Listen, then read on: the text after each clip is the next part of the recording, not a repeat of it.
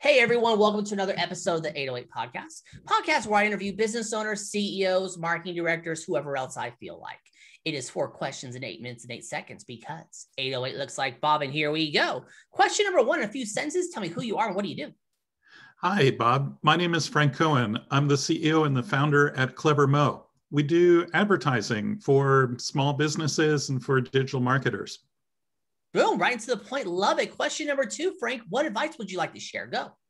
You know, the biggest problem for digital marketers now is that when they need to create a lead magnet, they have their website, they might have a Shopify store, they might have a landing page.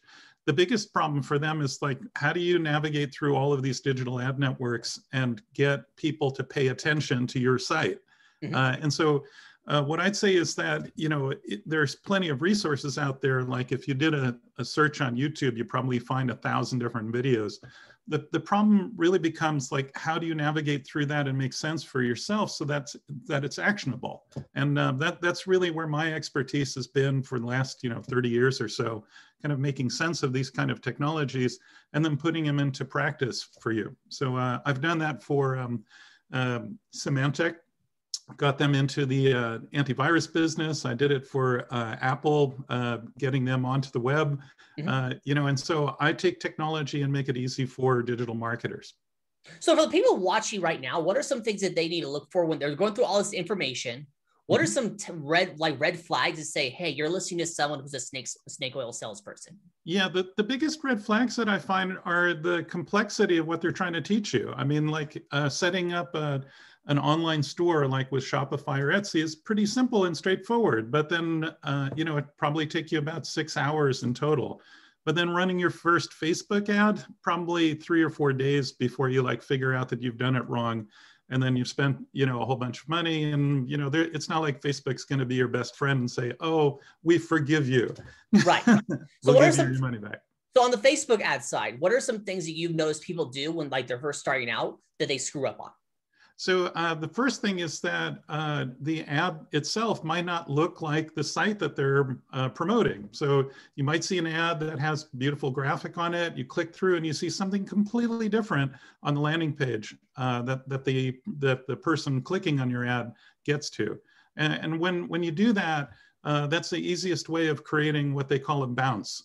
Basically, somebody takes a look at your site and they bounce straight off of it because they don't trust that the ad that they saw is for the product that they're seeing on your site. That's probably right. Actually, I'm gonna give you a perfect example of something that I experienced.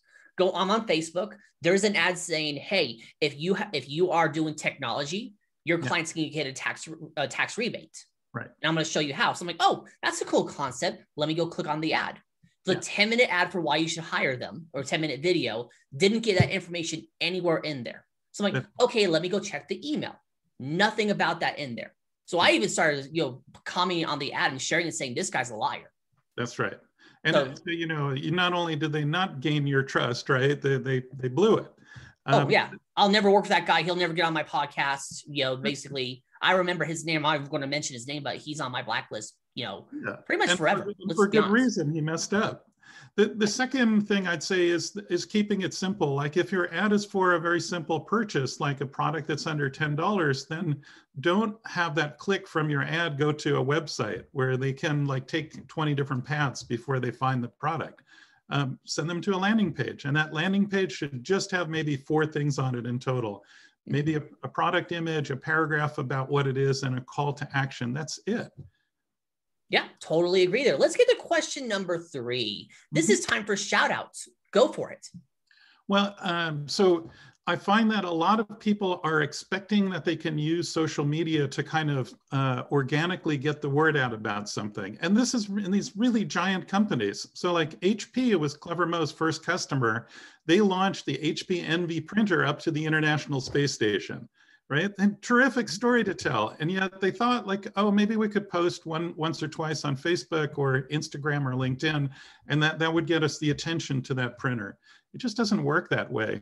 Right. There's no more inventory in Facebook or Twitter or any of the other social ad networks for organic growth. What we recommended was a paid advertising campaign in support of their great news about launching that printer. Perfect. And do you have any suggestions of people I should have on the podcast? Oh, yeah, certainly. So right now, I'd say the biggest problem for digital marketers is that when they're running their ads, they're expecting the ad networks to be doing the targeting for them based on interest. Well, that isn't going to work anymore because of a gigantic privacy issue that both Google and Apple are taking, are doing right now.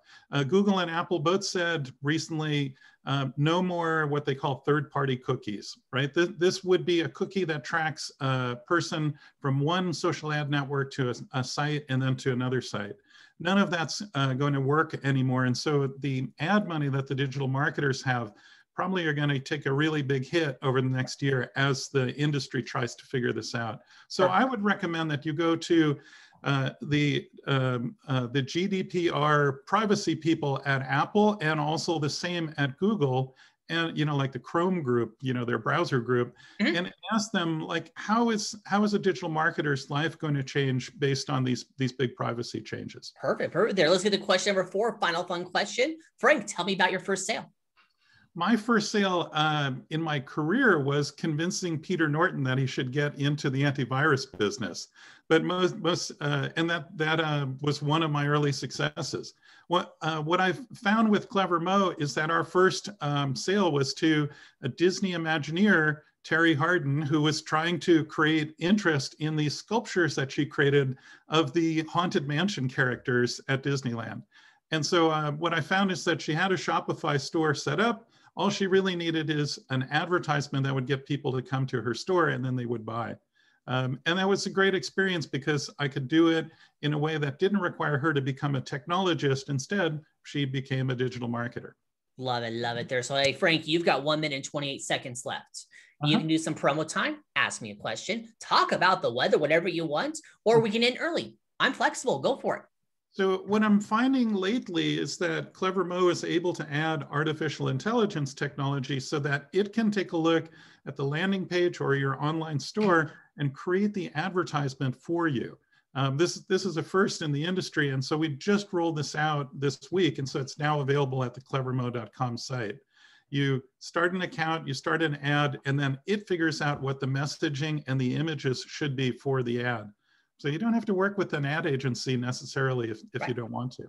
I love that there. So you've got 45 seconds left. Is there anything else you want to add, or we can end early, and that's okay.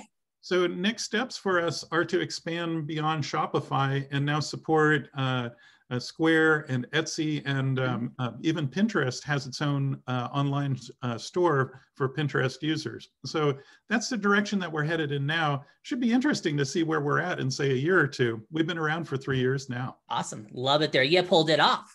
4 questions in 8 minutes and 8 seconds. Frank, why is it 8 minutes and 8 seconds? Well, because 808 looks like Bob. I love it there. Hey, your website, say it real quick.